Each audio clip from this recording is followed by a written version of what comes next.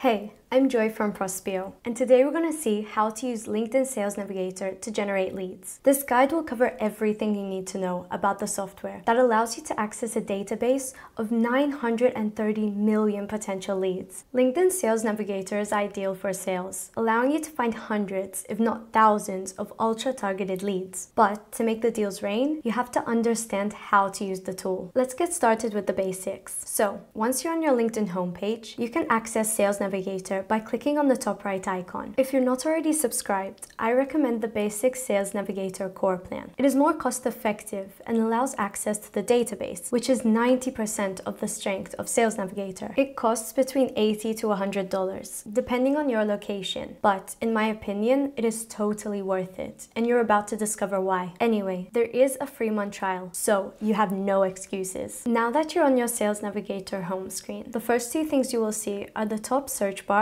that we will use very soon and the alerts window. The alerts window is where you can see all the news regarding leads and accounts that you are following by having added them to a list. It's like your little notification hub. Oh, I almost forgot. On Sales Navigator, companies are called accounts. So this is basically a notification system that allows you to follow what is going on. This window can get a bit noisy due to useless alerts. So I recommend clicking this little settings button to filter what you think is relevant for you. The first thing I would do is to disable every email notification, as I don't like to receive 10 emails a day from LinkedIn. Then just scroll down to enable or disable some alerts. It's all about setting it up to your preference. While I'm on this page, I'll take the opportunity to tell you that you can check your plan and more info at the top of the page. For instance, you can download your invoices and check how many InMails you have left. Here I'm using a colleague's account. As you can see, he has 149 InMails, while there are only 50 InMails monthly on a core plan. That's simply because credits roll over, up to 150 credits. But I'll tell you more about InMails soon. Okay,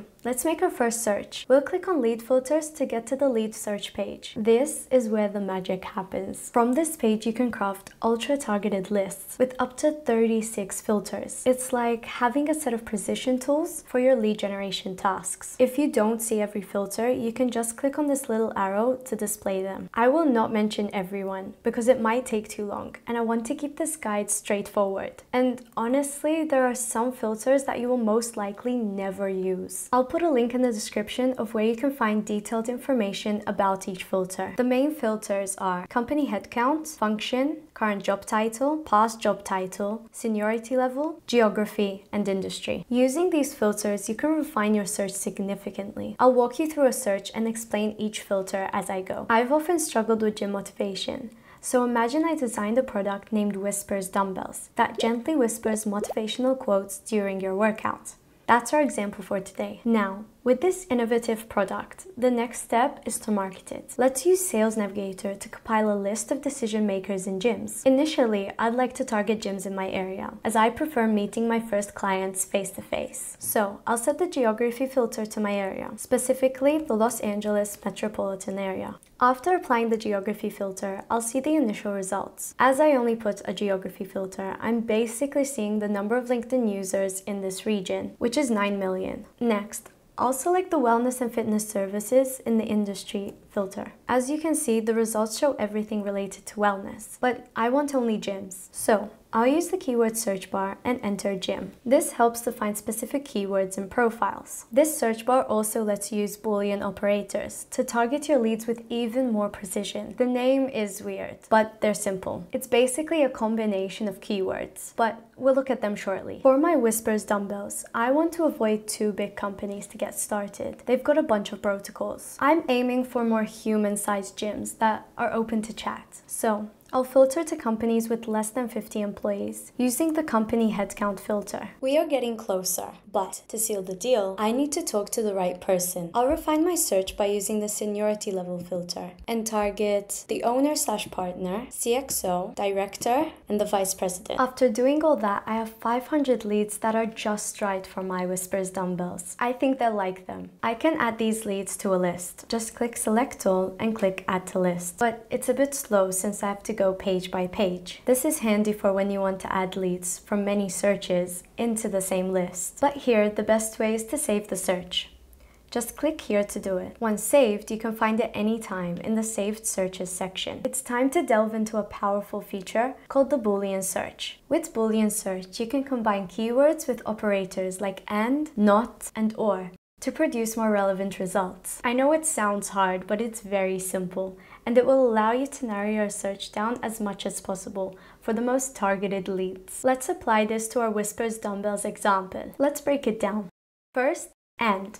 If you want to include multiple keywords in your search, use the AND operator. For instance, if you want to find gym decision makers who are also involved in fitness programs, you'd search for gym and fitness program. Secondly, or.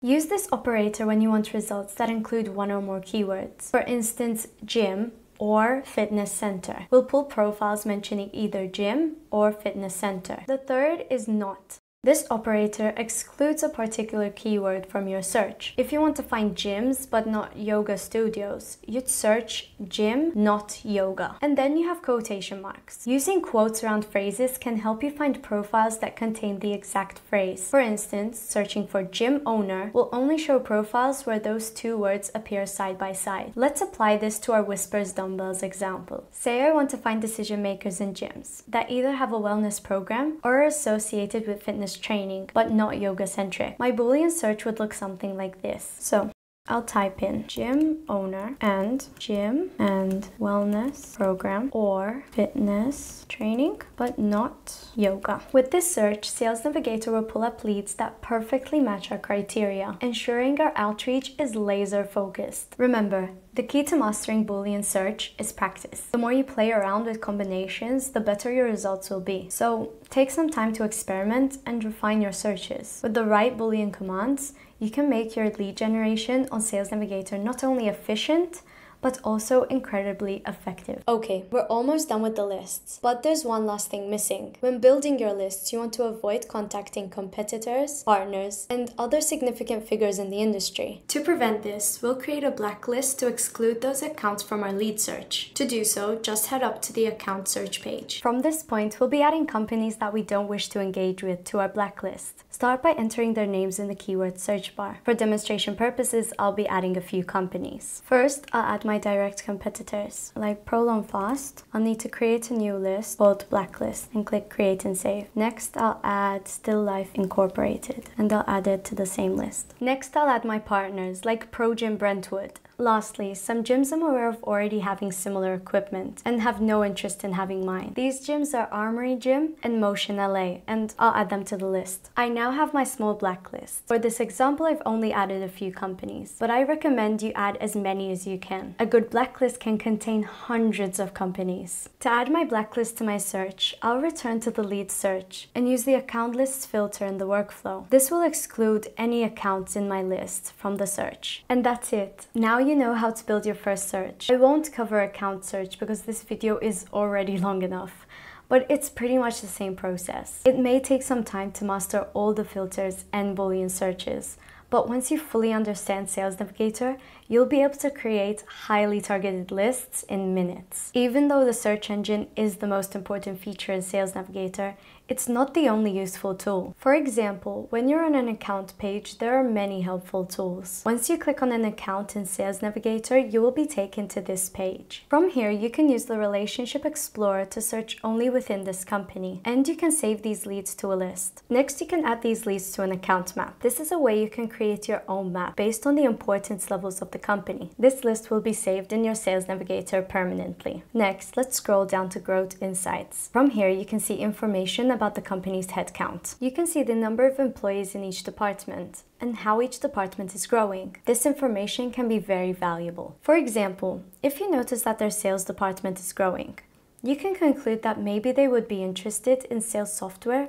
or something similar. And if that's what you're selling, then bingo! On the same page, you can see the activity of the account and similar account suggestions, but nothing too important. Let's head up to the lead page now. You can access this page by clicking on any lead profile in Sales Navigator. At the top of the page, you can see when you last interacted with the user, which is useful to know. You also have the option to add this person to a list or write some notes about this lead. As you scroll down, you'll find more information and see the lead's activity. But most importantly, you can use the Get Introduced section, where you can find common connections and get introduced. This approach can be helpful for breaking the ice with important leads. It's generally easier this way. To wrap up, let's quickly talk about InMails. InMails are included with your Sales Navigator subscription. With the core version, you get 50 of them each month. InMails allows you to send messages to anyone on the platform, whether you're connected with them or not. InMails are very important and can lead to great opportunities. They're a valuable tool for lead generation, but since they're limited, use them carefully. Alright, now you have everything you need to generate leads on Sales Navigator. Feel free to ask any questions in the comments and I'll be happy to answer. If you found value in this video, don't forget to subscribe. Thanks for watching. Have a great day.